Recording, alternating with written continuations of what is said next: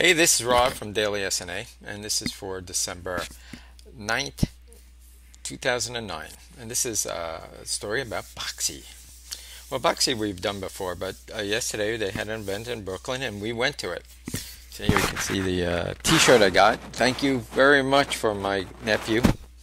He actually was the one to get the t-shirt. He handed it over to me. I thought that was real cool.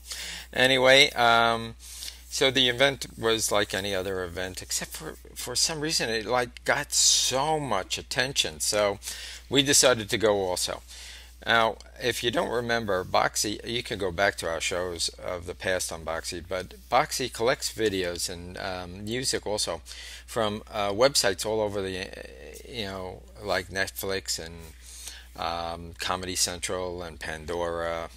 Also on them, I think missing MLB TV. That I get some of my stuff from there. So, and it collects it all for you, and it puts it into a directory that's easy to get with a remote.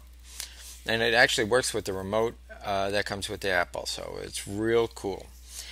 Um, it is still It was alpha up until last night. It's now officially beta, and it will be in beta for, I think they said, a month. So this is the story about what came out of that show. It was very interesting. Well, up until now, Boxee has only worked on like PCs or Macs, and mostly Macs, I heard last night.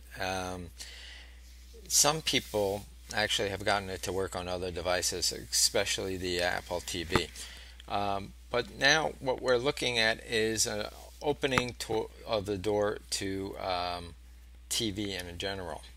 So let me go over some of the things that they announced last night. Well, one of the first things that they came out with is the beta of the new software. And it is an improvement that I can see from a quick view. I haven't had it to play with yet.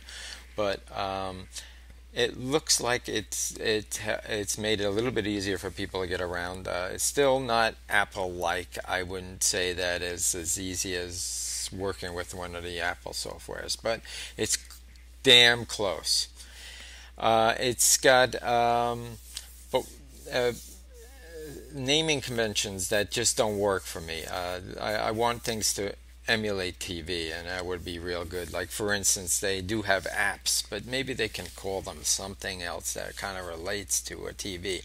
And they do have browsing and so on and so forth. I expect this to open on a browser page right away. I don't want it to open on it. I don't want there to be a choice. I want it to be very simple, and I don't want it to be for the technically sound. I want it to be for just everyone, right? It also has global menus and shortcuts, and again, things that run a little bit deeper than the average person wants to use it. They want to use it like a remote. And I know remotes are getting more complicated everywhere, but I don't think it's really working for anyone. But the layout seems to be better. You open it up to a front page that has photos, music, movies, home, TV shows, apps, and files in that order. Wrong order.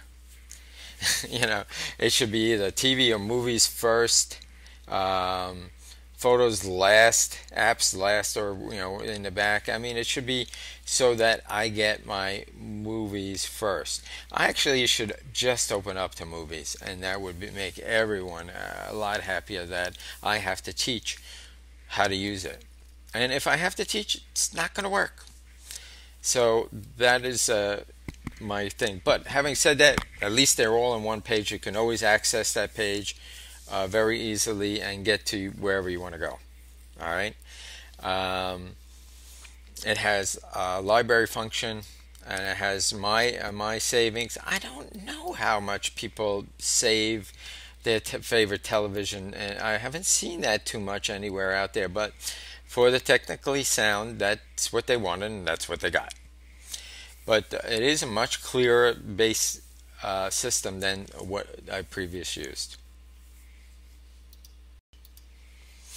Now, finally, and this goes without saying, I did not cover the smaller apps that were given, though I like them very much, and I might go into them at a later time. But the most important thing for us is the box, the Boxee box they call it. Anyway, it is the thing that connects Boxee with your television, and it technically is a marvel, and but it is not out yet, so I can't review it. I don't know what it's going to be like. It is going to be released at CES later.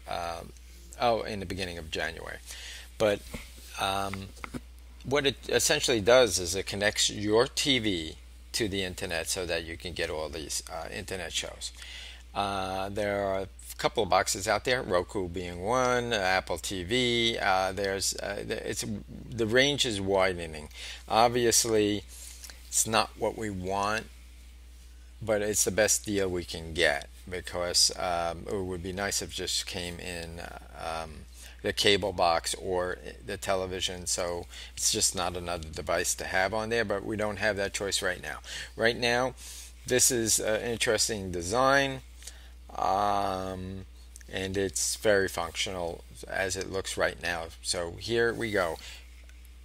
We can take what we got and we like on the internet, and we can put it on our television very easily after January.